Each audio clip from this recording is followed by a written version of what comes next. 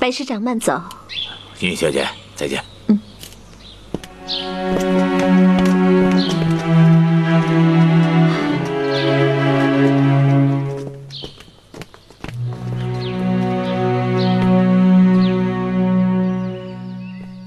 小姐，小姐，找到白师长了吗？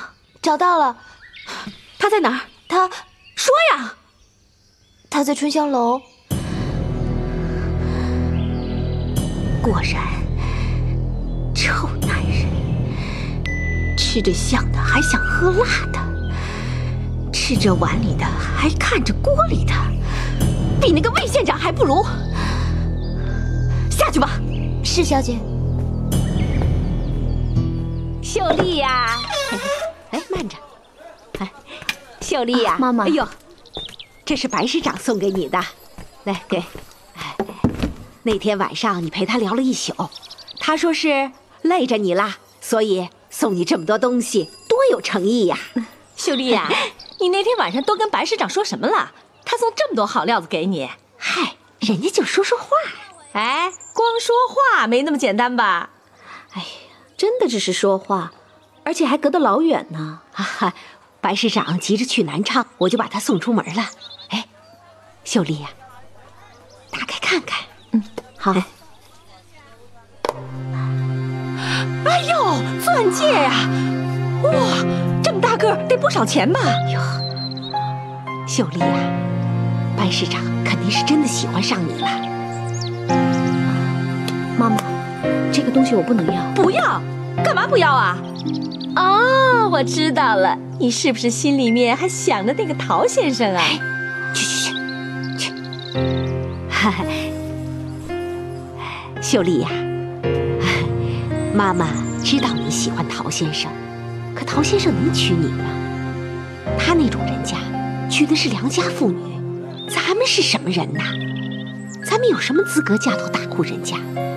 再说了，那白师长虽然年纪大了点，可他是真心喜欢你，他又有权有势，说不准将来真的就是个依靠。哦，对了，白师长说了，他呢，从现在起，他就再也不会碰别的女人啦。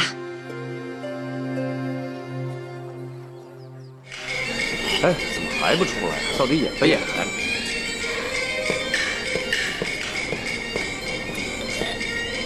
哟，赵老板。啊，哎，丁小姐，你们怎么还没办上啊？我们这还都等着看您的戏呢。是啊，我今天不唱了。怎么不唱了呀？哎，刚才问了戏老板，说是有你的戏啊。赵老板。啊，我想问您一件事。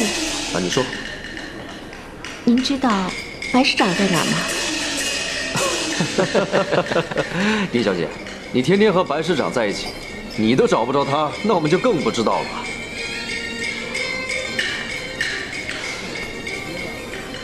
哎，丁小姐，是不是出什么事了？我都好几天没见到白师长了。我听人说，他最近一直都在春香楼。唉，那也是好事嘛。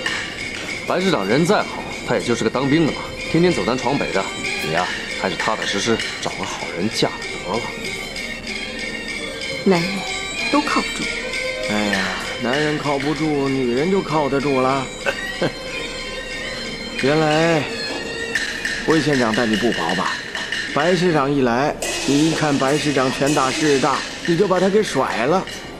丁小姐，我劝你还是踏踏实实的唱戏为好。哎，丁小姐，你别找白师长了，他早就去南昌了。哎，我这还等着听您的戏呢。云霞，我是真舍不得。你不应该离开景德镇，不应该离开咱们这班子。老板，我也是没办法，这景德镇我是待不下去了。你这一走啊，咱这班子不说塌了，也很难再开张了。实在没什么送你的了，把这套行头带上，别人也撑不起来，你留个念想吧。谢谢老板。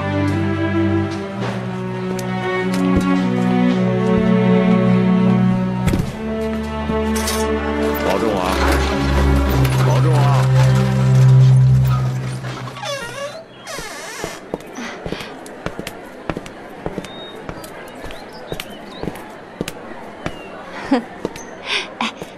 秀丽呀，你看看谁来看你了？谁呀？你看看不就知道了？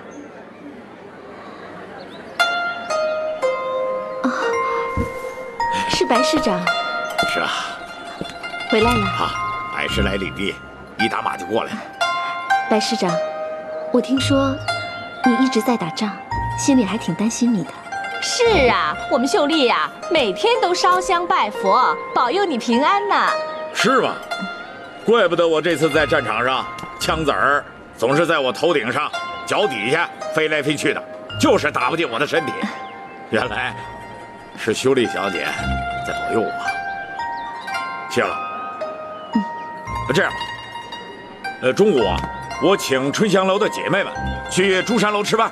好的，我这就通知姐妹们，你们慢慢聊啊。嘿嘿。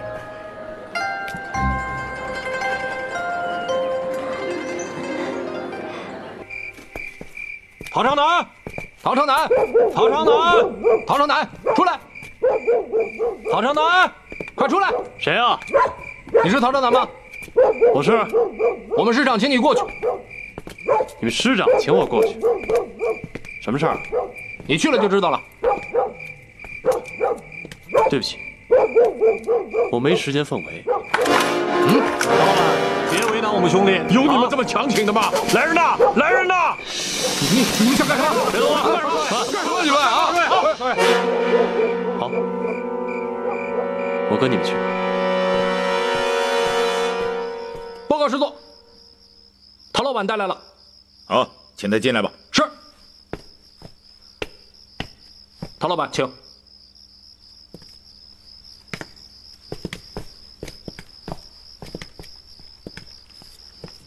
啊，陶老板来了。白师长，什么事儿啊？这大晚上舞刀弄枪的。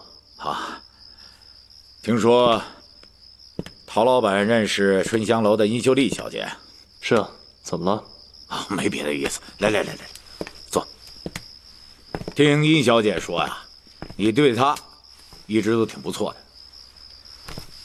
我只想告诉你，今后陶老板如果有什么难处的话，白某愿意帮忙。那就多谢白师长了。啊，今天啊，我备了点薄酒，想请陶老板赏光，陪我聊聊。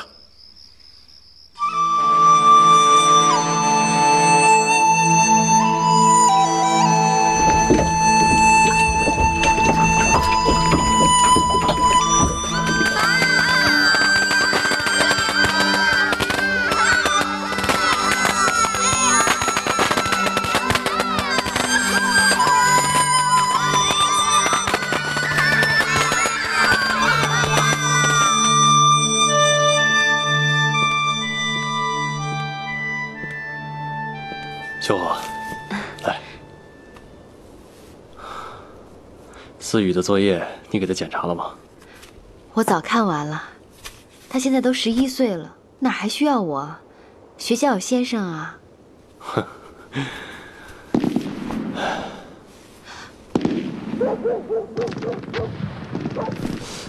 这是哪儿在打枪啊？该不会是土匪进城了吧？我去看看。哎，你小心一点儿，小心点儿啊！你先睡吧。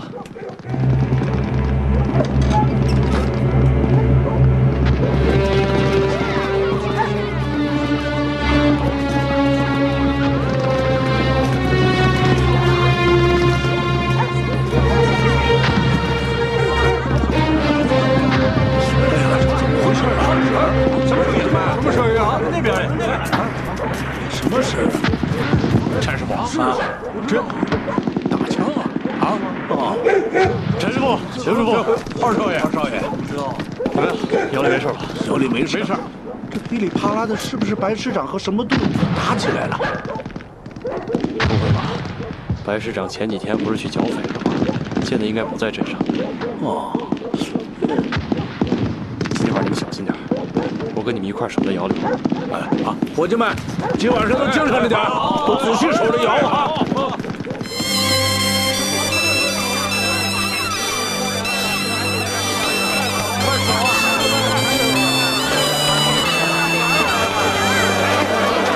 快点去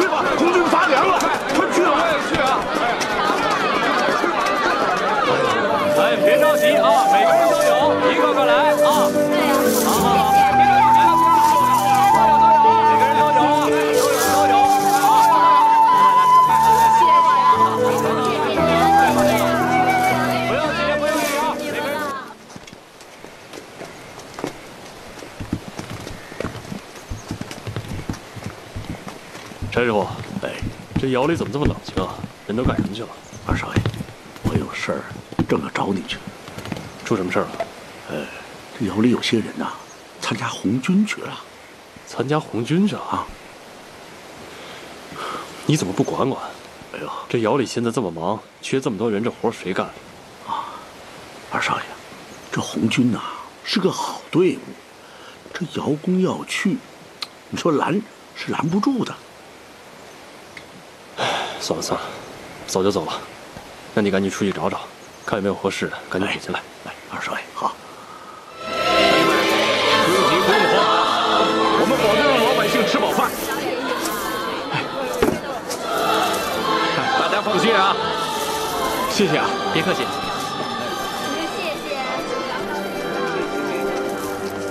哎，二少爷，小娘，你也来分米？是啊，他们这分米真的不要钱吗？是，这些红军说了，只要你们家是做工的、种田的，就可以分到米。啊，你快回去吧。二少爷，我走了。乡亲们，安静一下，乡亲们。乡亲们，我们是江西红军独立团的，我叫何鲁达，是独立团1营营长。我们的队伍是老百姓的队伍，是替穷人打天下的队伍。今天我们在景德镇开仓放粮，就是让老百姓过上有饭吃的日子。乡亲们，现在国民党政府打内战，到处兵荒马乱，老百姓是没吃没喝，家破人亡。这个世界不是我们穷人的世界，所以我们一定要把它推翻。现在我们的队伍要扩大，要解放穷苦百姓，欢迎大家报名参军。过去当兵是为了吃粮，现在参加红军呢，是为了普天下老百姓过上好日子。我要当兵！乡亲们，我们也希望景德镇的有识之士、有产之家，能够伸出援助之手，踊跃捐款，壮大我们红军队伍。好，乡亲们，好，乡亲们，现在有愿意参加红军的，到那边登记，我们继续发粮。报名参军的到这儿来。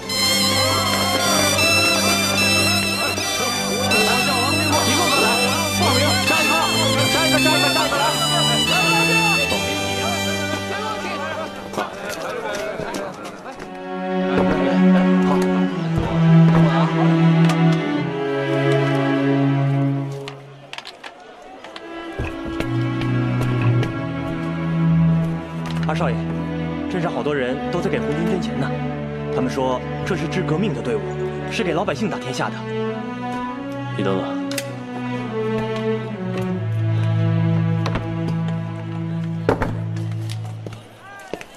小喜子，这是5000两银票，给那个何营长送过去。怎么捐这么多？不想老百姓，不拿老百姓，还能分米给老百姓，这样的队伍迟早是要得天下的。快去！好，我这就去。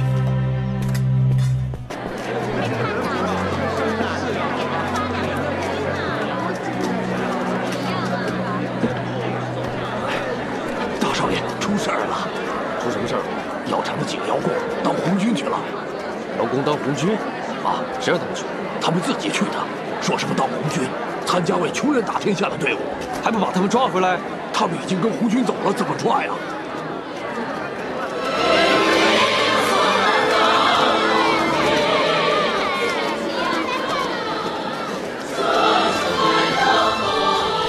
何营长请。好。二少爷，二少爷，何营长非说要亲自来感谢你。何营长，幸会幸会。陶老板，谢谢你对革命的支持。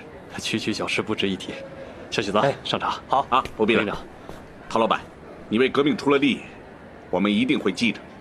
今天你为革命捐的钱，我这儿给你写了个条子。哎，不必了，不必了。等革命成功了以后，我们再还给你。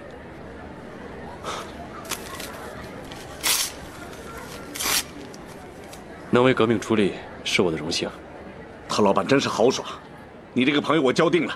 好，陶老板，你捐的这笔钱可派上大用场了，可以解决我们很多枪支弹药。陶老板，真得好好的谢谢你啊！啊，不必客气。你们景德镇的民众革命热情高啊，像你这样捐钱捐粮的人不在少数。如此万众一心，我想革命很快就会成功的。一定会。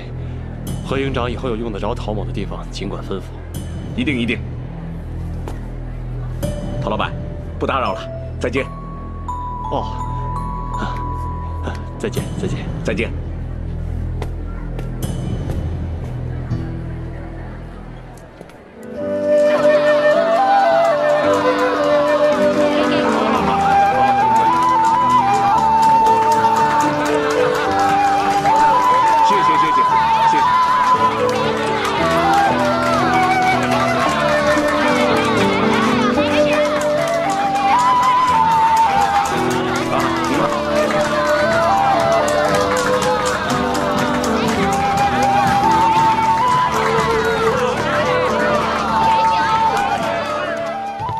慢走，二少爷。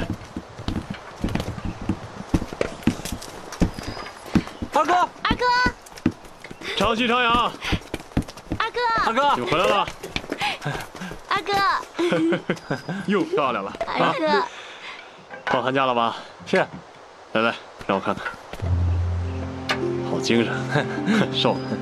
哦，对了，我正有事要问你呢。哦，前2天我到南昌去，听老师说，你们俩经常去参加集会，还上街游行，有这回事吗？有。不好好念书，去游什么行啊？反对内战，反对军阀，是你们嚷嚷能管用的吗？二哥，当然有用了。我们这么做就是要告诉当局，日本人现在占领了东3省，可国民党还在打内战，要举国一心，把日本人赶出去。没错，二哥，我跟你说，如果全国的学生都像我们一样，全部上街头游行，那就一定会形成一股力量。这能形成什么力量啊？要强大自己的军队。这日本人是要打，但那是军队的事情。我告诉你，把书念好就是报效国家，不想念呢，就回来给我烧窑。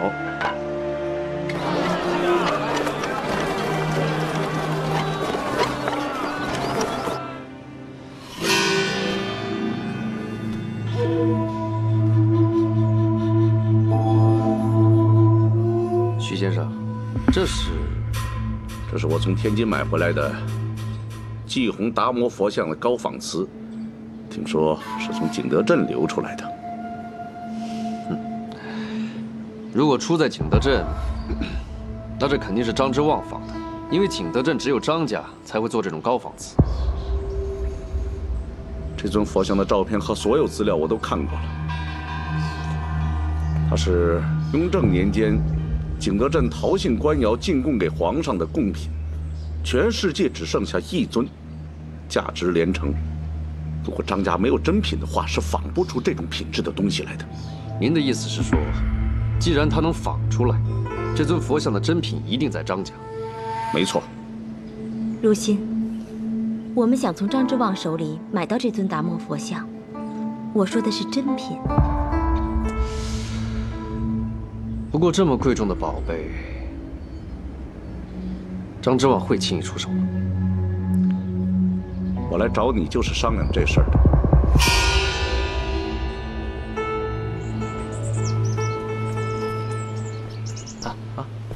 里边请。哎呦，许先生，欢迎欢迎啊！张老板，您好啊！张老板，很久没见了。里边请，里边请，请啊，请。许先生，你有什么要紧事找我？我这次是特意从天津赶过来的，为的就是要看您的那件济弘达摩佛像。哎呦，您是从谁那里知道我有这尊佛像啊？张老板，您在天津的名声可大呢，而且已经有人从您手上拿到佛像的照片了。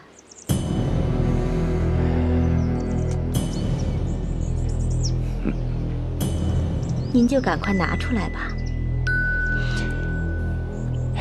那好吧，请跟我来。请。好。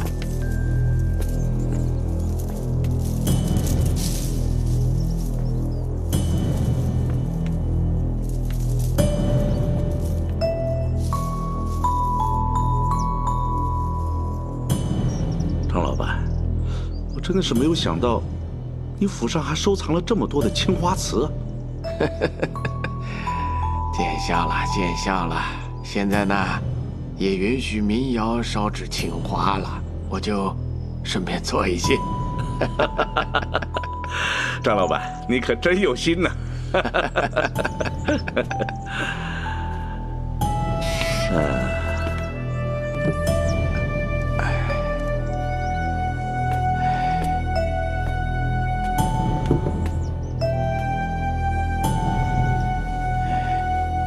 徐先生，请过目。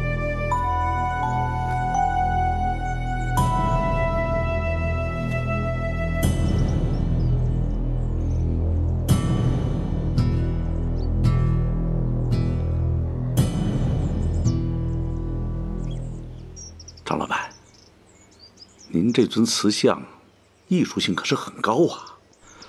哎呀，它真是静中有动，动中有静。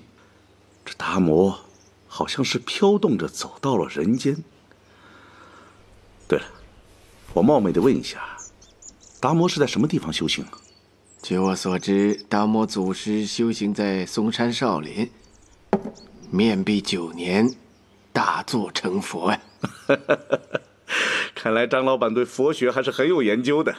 我只知道这么一点点，不叫学问。张老板太谦虚了，早就听人说张老板很懂佛学，今天有幸来这儿，张老板给我们讲讲好吗？哎呀，关于佛学知不多，不过据我所知，菩提达摩老祖乃中国佛教禅宗创始人，以修禅宗为主。在中国南北朝的时候，从当年的天竺，今天的印度，来到中国，传授禅学，创建了禅宗的佛法。在南宋的时候，据说这派佛学传到了日本，到今天为止，在日本还有很多人面壁修行呢。你说的没错，我也跟很多日本人做过生意。我听说在日本有很多人都喜欢修行的。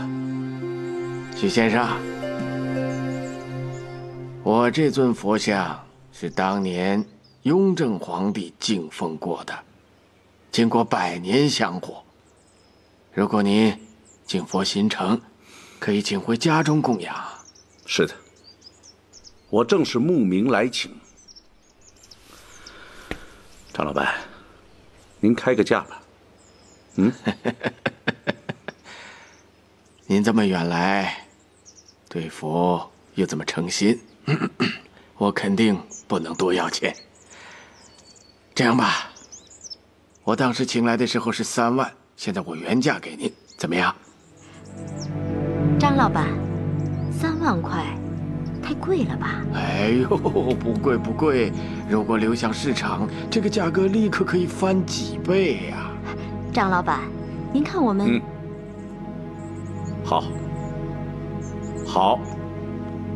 我非常感谢。梁秀子，银票。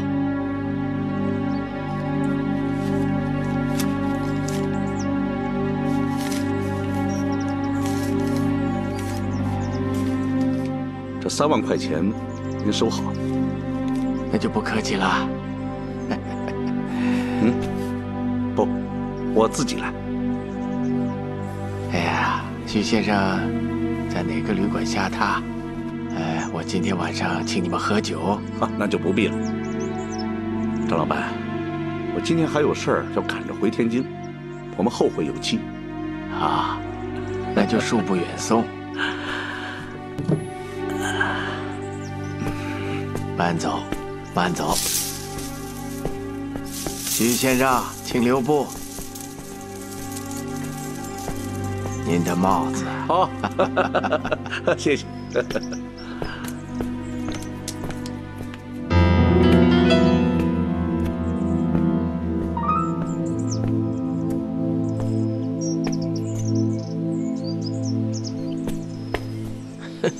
爹，刚才你们说的话我都听到了。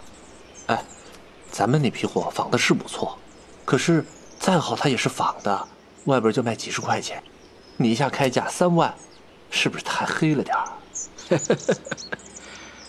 是他们找我，不是我找他们，这叫什么？这叫姜太公钓鱼，愿者上钩。上钩，别勾着自己哦。如新，买到了吗？买到了。有什么区别吗？一模一样啊，这也是高仿的。他卖给你多少钱？3万块。3万块，这也太贵了吧！这老东西真敢开价啊！我觉得不贵。等时机成熟的话，我会让他吐出真的达摩佛像。你说我3万块钱买个真的济弘达摩佛像贵吗？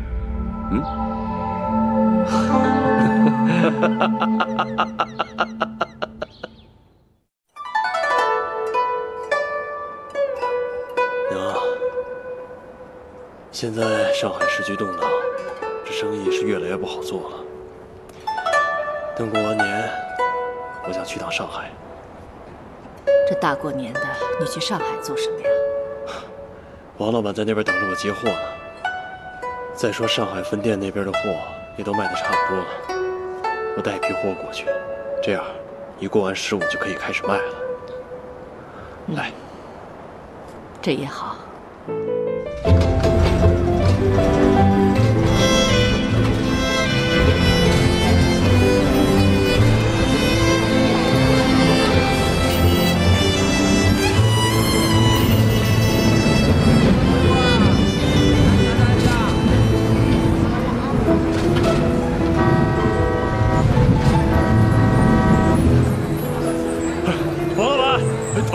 哎呀，来，不好意思啊，这么冷的天，得等那么长时间。没事，总算是到了，冻死我了。走。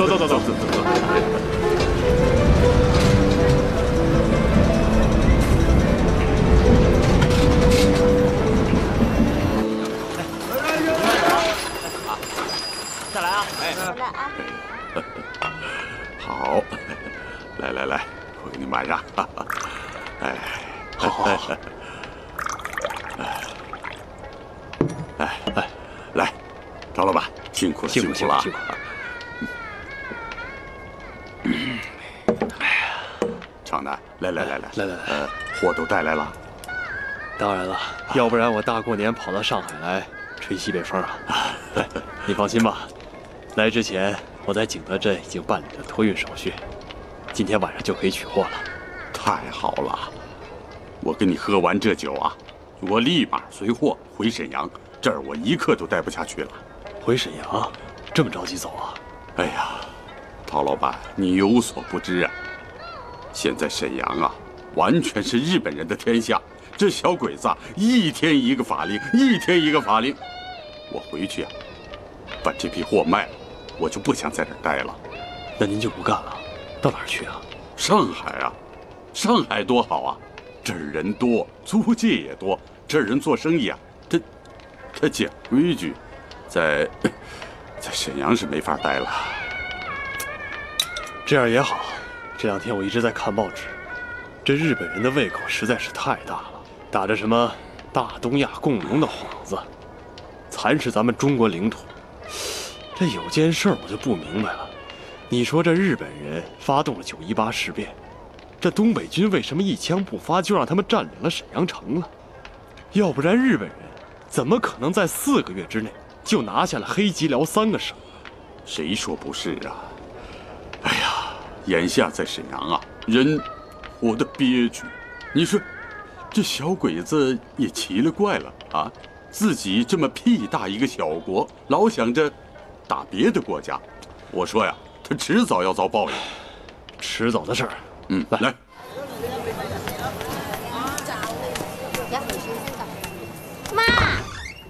妈，思雨，这么冷的天，你还跑过来看妈妈？思渊呢？在奶奶房里睡觉。以后不上学的时候，不准一个人跑出来，知道吗？今天上语文课了？背书了吗？背了。好，坐。背个书给妈妈听。好学者如禾如稻，不好学者如蒿如草。背得真好，一个字都没错。这么简单的我还能错吗？不可以骄傲。再背一个复杂一点的给妈妈听。那就背《庐山遥寄卢氏玉虚舟》吧。李白：我本楚狂人，风歌笑孔丘。手持绿玉杖，朝别黄鹤楼。五岳寻仙不辞远，一声号入名山游。庐山秀出南斗傍，屏风九叠云锦张。影落明湖青带光。好。等爸爸从上海回来的时候，你好好背给他听，他一定会很高兴的。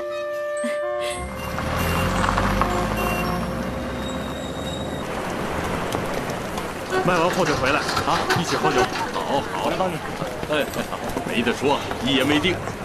长南就到这儿了。慢点，慢点。哎，就此告别了啊！一路顺风。好，去火车站。哎，好。哎，慢走，慢走。好。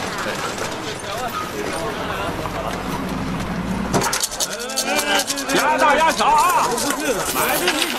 哎，鸭多你多。来，快呀，下手啊！鸭大，看吧，鸭大，开大，1、2、3，小的赢了。哎，等等，哎呦，你可真对呀！没有，我也是跟你大呀。接着来啊！没了，我这鸭兄弟，我没钱了。没钱了回家拿去。我家在景德镇，挺远的。你看，我是老常客，你能不能跟老板说说，借我点钱？既然咱们都是老熟人，我可以跟老板商量一下。哎，你看，说这个不能借啊！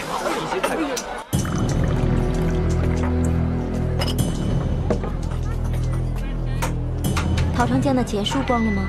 输光了。秀子小姐，她想借钱，接着再赌。借给他，反正也是输，他要借多少就借多少。那就借给他，按规矩办。是。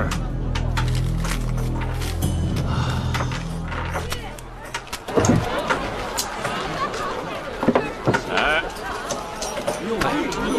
千万别！哎呀，我跟你说，千万别干，别管，哎呀，别签了你，哎呦喂，完了，你我告诉你，完了，你以为你这什么时候能还得出？输了，你什么时候还得上？啊，这，签了也没办法。没钱我拿什么翻本？行，那你试试手气。鸭大鸭小，让他了，1仓5，小的赢，撤。来，压啊！能不能再借点钱？陶少爷，你还借啊？你知道你借了多少钱吗？多少？3万块，加上5分月息，下月要还我6万。如果下月还不还，下月你要还我12万。你还要借？你家有多少家当？这么高的利息，你怎么不跟我说呀？你这不是骗人吗？我没骗你，在借钱的时候就跟你讲清楚了。你想赖账，那不行。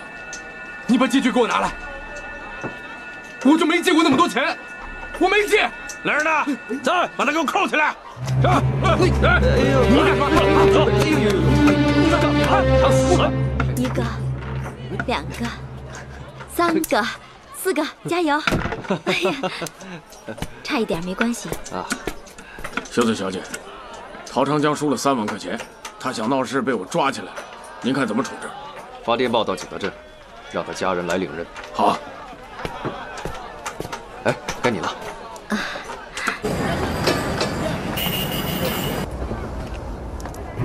站住！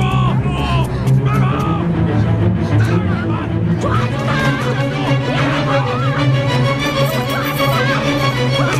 站住！哪儿跑啊？别让他跑了！快跑！往哪跑？救命啊！放开他！打不了，放开！你这是干什么呀？哎，先生别这样！我求求你，救救我！我不认识他们，我不能跟他们走。我求求你救救我！到底发生什么事了？我求求你救救我！救救我！哎呦！这怎么回事？难怪不肯接客，原来是约了小白脸啊！你这人不要乱说话，我们二帅根本不认识他。哼，别给我打马虎眼了，不认识，他怎么会找你们呢？啊！我可告诉你，小玉啊，可是我花大价钱买来的，想偷偷的跑，找死吧！给我带回去！哎，带回去！这样的，我真的不认识他们，我是被骗的，我是被骗的。等一下，姑娘，你说你是被他们骗了，到底发生什么事了？我从东北到上海来找我弟，在火车站遇到了2个人，他们说要帮我找住处，没想到他们把我带到了他那个地方。他说什么地方？那是什么地方？什么地方？怡红院啊！这个呀，大上海谁不知道？是妓院是吧？哼！你花了多少钱买的？哟，你想给他赎身啊？可以呀，到怡红院谈吧。走，走，大哥，我求求你救救我，救救我！这样啊？二少爷。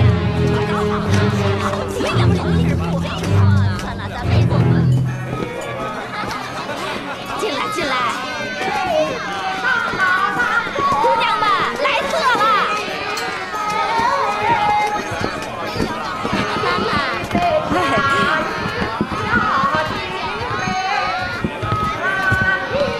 姑娘们来客了。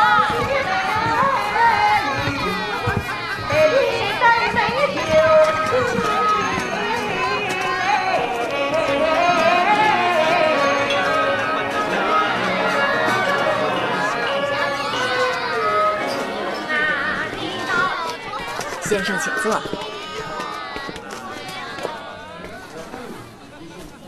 这位先生想赎小玉，你准备花多少钱呀？要花多少钱，得看你呀。你想要多少钱？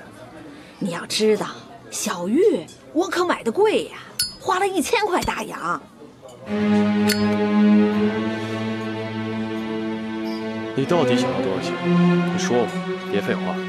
哎，只要你是真心想赎的，我可以成全你。我不找你多要，你只要出1万块，1万块，你可以把他带走了。1万块？啊！你可真是狮子大开口啊！这样吧，你不是花了1000块钱买的它吗？是啊。我给你5倍，5000块。5000块？啊不，5000块太便宜，太便宜了。我留着他接客，那银元哗哗的流进来呀。你要是再让我接客的话，我就还跑。我今天跑不了，就明天跑，明天跑不了，总有一天我跑得了。你敢？你要是敢跑，我打死你！你打死了他，谁给你钱啊？你要是把他打死了，别说5000块，你什么都得不到，这钱可就全去黄浦江打水漂了。你想想吧。这位先生，你这么一说呀，我心里有点发毛了。这样吧，5000块就5000块，成交了。